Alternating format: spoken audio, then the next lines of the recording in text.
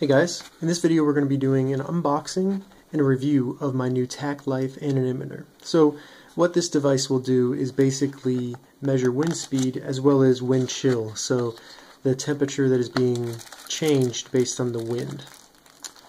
So quickly get it out. First, I like that this is made out of cardboard and has this really cool Go Green slogan. So you get some manuals, little warranty card, and then we actually have the device here. It comes with a battery, which is very cool. First thing you notice is that it is extremely tiny. This is way smaller than I thought it was going to be. Let's go ahead and measure the size. It looks like about, 4.5 inches tall. And then the thickness is going to be just over 1/2 inch. And then the width will be about 1.5 inches. So it's tiny, very tiny. So this is where the air will flow and measure the wind speed. And I think that's the temperature gauge in there. So it does have an LCD screen and then some buttons on the front to change it from Fahrenheit and Celsius.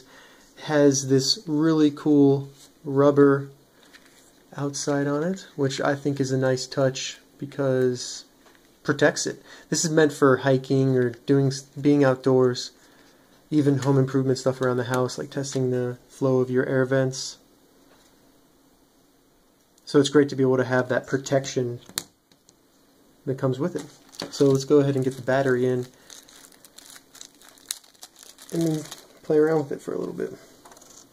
Alright, so now I want to talk a little bit more about the look and feel of this device. So first, this rubber little kind of case for it is very nice. The rubber seems very soft and it seems extremely protective. The fan in here that measures the actual wind speed is extremely sensitive. Like, you can see it spinning just from me moving it. It's picking up enough drag just to spin it. The screen, very big, tons of information. So I can hold down the mode button right here till it blinks. And filter, right now it's on meters per second. We have kilometers per hour, feet per minute, knots, miles per hour, and then you have the max wind speed and the average wind speed. So there's so much information right there. I'm going to keep it on miles per hour because I'm in America. So now we can measure the wind speed in miles per hour. We got Fahrenheit, degrees down here, battery indicator, plus it's backlit. Let's see if we can show you that real quick. Turn off my lights. So it's backlit. You have a very nice, very bright backlit screen. Okay. Get these back up. Sorry. So this device is awesome because it's so small. This allows you to take it around your house. One of the things I was doing in my apartment is measuring the airflow out of each vent. And you could really tell why it's so hot in my bedroom because there's almost no airflow, and I can prove that with an actual measurement of what the wind speed coming out of each vent is, which is really cool. So let me show you how this kind of works with this fan that's right here. Hopefully that doesn't get too loud on the video. So we can kind of hold this right here.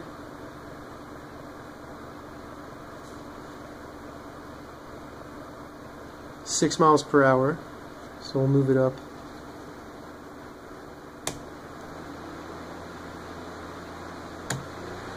Kind of just play with it so you can see what it looks like. One of the things I did notice, and I think this is pretty common for these anemometers, at least the small ones, is if you kind of tilt it away, the more you tilt it away, the more of effect it has on the accuracy. So you really want it to be as direct as can to really get that actual speed. So look, it's at 8 miles per hour. I turn it just a little bit, it starts to drop. So that was the Tacklife Digital Anemometer. Through using this device, I've found that it seems to be very accurate in its measurements. It reacts to changes in wind speed on a reliable basis and holds, when the speed is like from a fan or anything, it seems to be very consistent in the speed that it's detecting, which I would think shows that it's pretty accurate. The case is a nice touch. The backlit screen is very bright and easy to use at night, and it turns off automatically, so you don't have to worry about it running out of battery when you're not using it. Overall, I would highly recommend this for anybody looking for an anemometer in this price range. Thank you for watching. If you have any questions, please leave a comment. Also, please rate and subscribe, and check out my channel, Gauging Gadgets. There will also be a post about this on my blog at gaginggadgets.com. Thank you for watching.